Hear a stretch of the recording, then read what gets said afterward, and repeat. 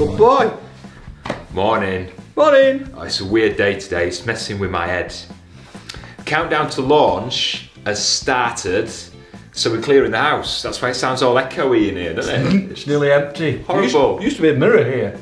Here used to be a mirror.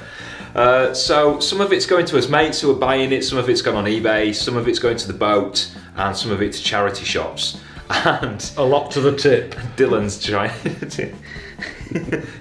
so yeah, countdown to launch is on. You ready? No. Come on then.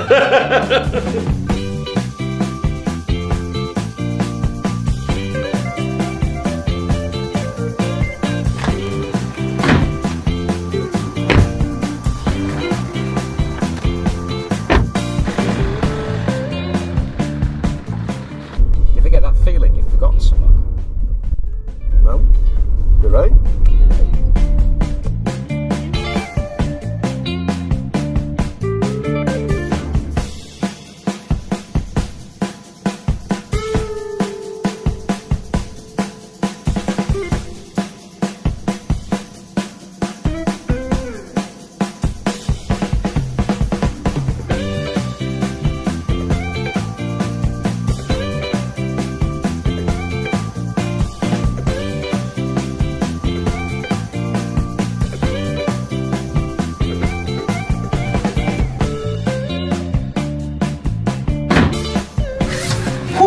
Morning. Morning. Bit of a sweat on doing that. Right, that's the car unloaded. That's actually the second load, isn't it, of stuff that we've brought through. What we're trying to do is bring through, every time we come through once a week or so, we bring in like a carload of stuff through. So this is the second lot, and we reckon there's going to be about 5 loads. We've got another couple of weeks until we launch anyway, so plenty of time to get everything on board. So I think next thing, unpack. Yeah, try and put all this away.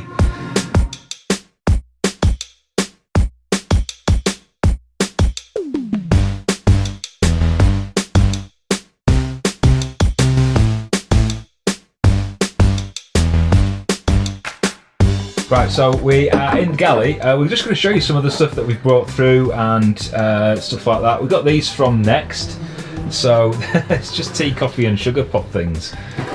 What we're doing is, because we haven't moved on the boat yet, is we're just putting everything in cupboards. In cupboards and in drawers, quite low down, so just in case we do get any movement, it's not going to wreck anything.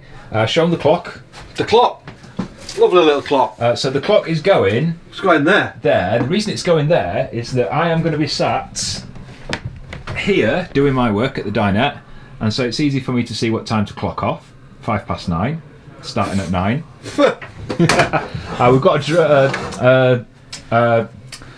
We've got a what's the word? We've got a shelf.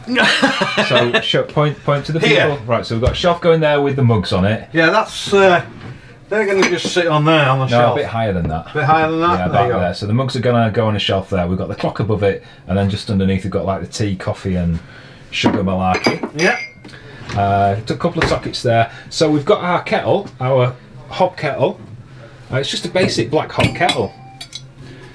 The thing here is retraining Sean not to fill it to top. To fill it to the top. At home he just fills the kettle to the top for himself. So we've got to teach him to save water and save gas and stop condensation in the boat. And that's how we're going to do it. So that's the hob top kettle. We've also got, this is Sean's pride and joy. I love this. So this also helps stopping condensation. This is a thermal cooker.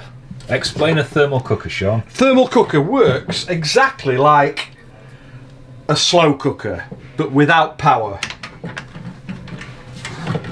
Basically, there's your cooking pot. Cooking this for about, any stews for about 10 minutes, anything like that. All stews, 10 minutes. Bring it to full heat. Put the lid on.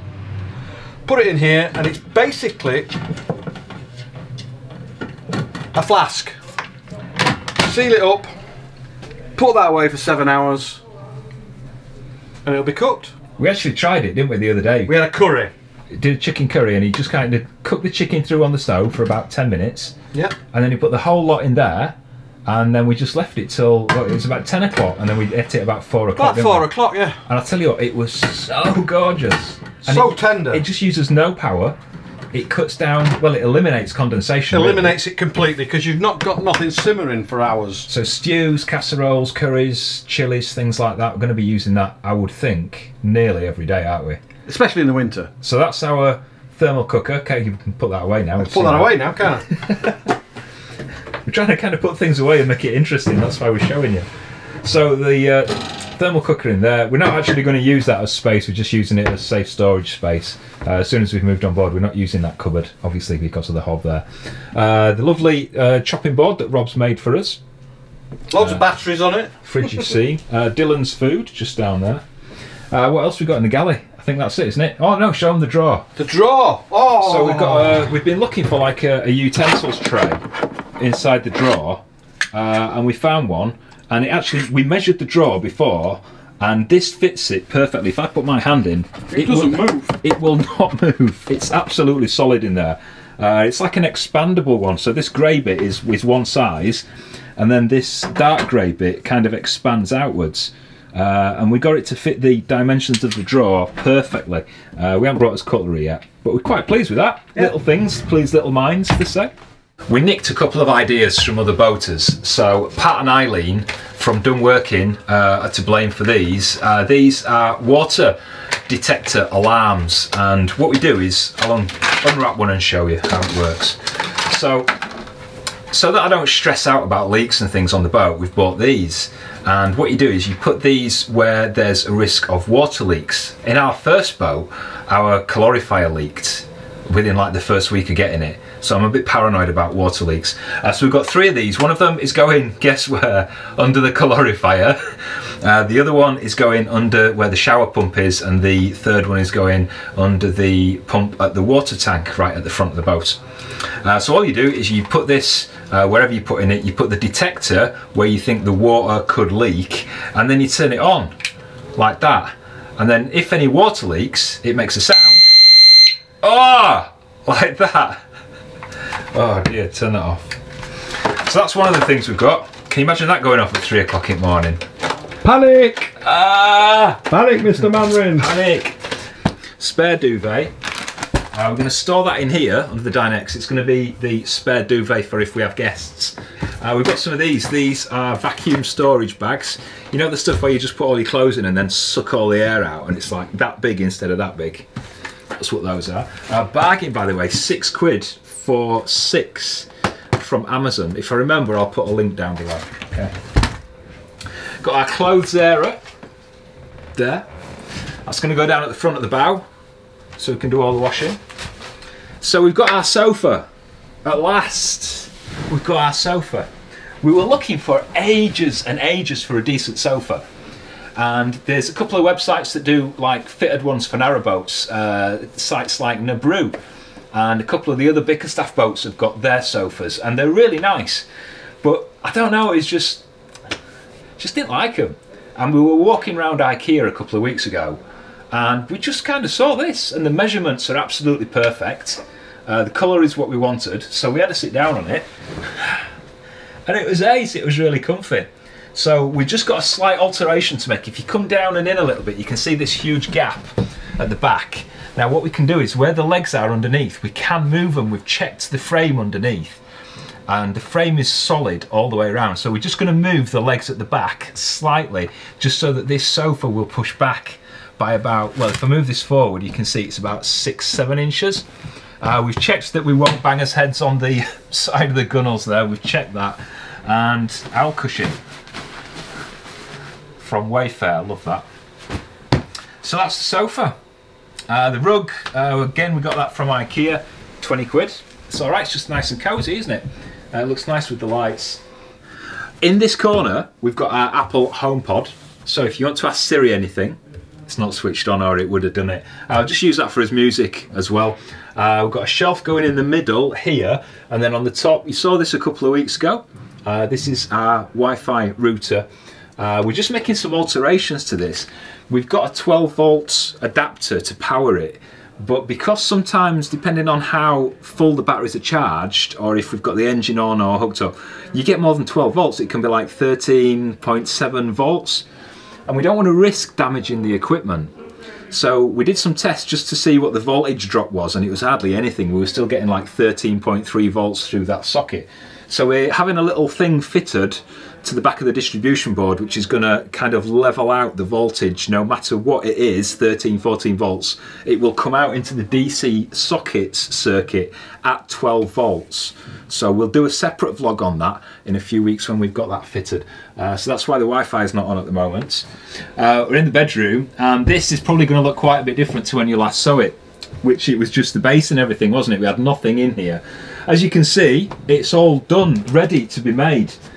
This is a mattress with an infill, king size mattress, so I'm not going to do it, you've seen it before. It pulls right out. This is a memory foam mattress. I tell you what, it's gorgeous. I've only slept on memory foam once or twice, usually on holiday, and it's really nice. So we spent a little bit extra to get a memory foam mattress, but it feels absolutely gorgeous. If you come in, you can just see the infill at the back here. So when we pull the bed out, this infill drops in to that side bit, and it makes the king size bed. I just like feeling it. You know when you get things and you just like feeling it. It's like a cat when it's doing that kind of pawing. I just love it. Right, this thing is it's called a dry mat. It's an anti-condensation underlay. Now this is really good. This is a tip we got off people on social media. So basically what we do is, you can see this picture here, is we cut, it's already cut to shape. It sits underneath the mattress, and it really, all it does is it gives you like an extra layer of air between the bed base and the mattress. So it's like ventilation under the mattress, and it just cuts back on mold setting in and condensation, things like that. It's more ventilation, which is what you need. So that will go under the bed, and we're also having a separate piece of this which will come up the side, because this side is actually quite a cold corner of the boat altogether. So we're going to have another piece of this coming up just to give it that little bit more ventilation, hopefully stop some of the condensation. Got the duvet ready. We're not going to bring the bed in until we actually move on board. It is new bedding, but I want to wash it. You know, if you wash it in your own detergent and conditioner, and it kind of smells like home, like new bedding at home. Does that sound weird? Anyway, that's what we're doing. So king size duvet, which is going to go on the bed. We've got a throw, a little faux fur throw, again lovely and soft. Some duck feather pillows here, and the TV is ready. If Sean comes right in, oh, it's just an excuse to sit on this lovely mattress. So with the TV, we've done it exactly like we did it in the saloon. So it's on a bracket, and don't forget we're sat this way on. Our heads will be back there where you are. And this will pull out, you know, just in case we want to see anything close up. I'm not telling you the kind of movies Sean watches. But it pulls out like that. So if I'm working in the dinette, Sean can come in here, stick his USB stick in and watch a movie. Push that back. How smart is that? I really love that. That's brilliant. Two 12-volt sockets and some USB sockets under here, so we can charge us phones up on a night. And we've got a spare 230-volt socket just behind this lip, which is actually what we're going to plug these in with. These are just some LED strips that we're just going to run under the lip of this cupboard, and we're going to put the switch down at that side, so it's like a little night light. Yeah, we're going to put those in a week or two after we've launched. Knackered now. Because this part of the boat gets quite cold in the winter when it's cold, especially this area, it's prone to condensation. And we spoke to a few boaters who said that under the bed, side of the bed, kind of in the wardrobe, that's the worst areas for them. So what we've decided to do is get some extra ventilation. If Sean just comes down, we're going to have an extra ventilation plate just in this side of the bed. Further in, we're going to have another ventilation plate at the back of the bed, just down here. And right at the very back of the bed, near the bow doors, there's another ventilation plate into the bed. And then if we open the wardrobe door, it's a bit dark in there, but we're going to have another ventilation plate between the wardrobe and under the bed in there. So altogether, 4 lots of ventilation under the bed. Moving on to a boat, in some ways it's easier than moving house. Once you've got rid of all the stuff that you don't want to take with you. There's not that many boxes to pack up. What we've been doing is kind of putting it all in a corner in the spare room and then bringing it over a kind of a carload at a time once a week. And any new stuff we've had delivered straight here. That's it. So it's just, in a way it is a bit easier. It is hard letting go of a lot of stuff though. Yeah. And it is tough because you're leaving a lot of stuff behind. And taking stuff to charity shops and taking stuff to the tip. Car boot. That's it. And it might be stuff that you've not used in years that's just been under the bed, but it still kind of gets you a little bit. But then again, it's exciting getting the new stuff for the boat. And as you've seen today, kind of putting things in the new places on the boat is kind of exciting and a bit of a buzz. And we've got some more of that to do before the launch. If you want to stay updated, make sure that the notifications is switched on and we'll let you know when the next vlog is released. Make sure you're subscribed and give the video a like if you enjoyed it. And if you didn't. Yeah. We'll see you next time. See you later. Bye.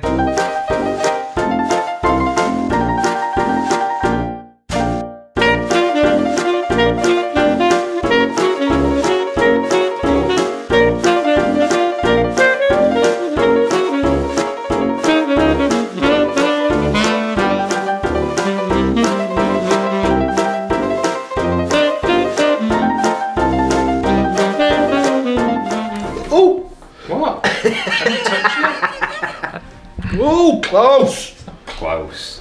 Yeah. Ow! Hey, ripped through my finger.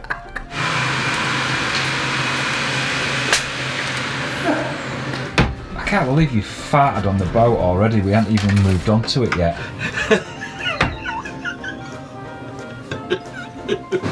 We are going to show you our error. What is it with me and laundry? Love it.